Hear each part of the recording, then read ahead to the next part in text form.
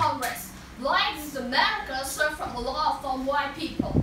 Blacks also have a very tough time from the government. Because of this, two famous black Americans started an organization called the Panthers. The Panther had guns and trained members to fight like soldiers. They trained to protect themselves. They told black people to stand up and fight. The Panther also told all the black Americans that they were equal to white Americans. The government did not like the group, and they did not want black Americans to have power. The Panther also had two black society.